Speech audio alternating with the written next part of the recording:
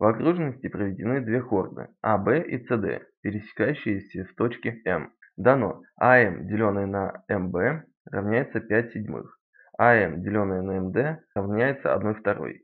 Найти отношение СМ к МД. Для начала сделаем рисунок. Запишем дано. АМ, деленное на МБ, равняется 5 седьмых.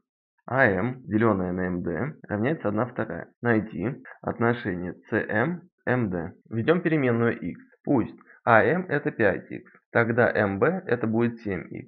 Возьмем соотношение АМ на МД. Тогда МД будет равняться 2АМ. АМ это 5х, тогда МД будет равняться 2 умножить на 5х.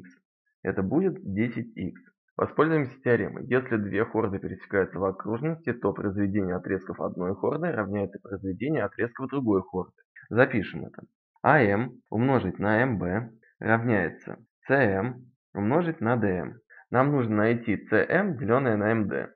Для этого наше выражение разделим на ДМ в квадрате.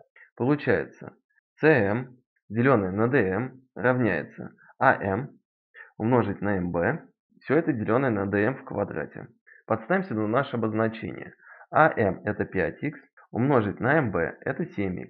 Все это деленное на ДМ в квадрате. ДМ это 10х. Все это в квадрате. Преобразуем. Получается 35х квадрат. Знаменатель 100х квадрат. Сократим иксы и получаем cm, деленное на dm, равняется 35 сотых. Запишем ответ. cm, деленное на dm, равняется 35 сотых. Задача решена. Спасибо за внимание. Не забывайте подписываться на наш канал и ставить большие пальцы вверх.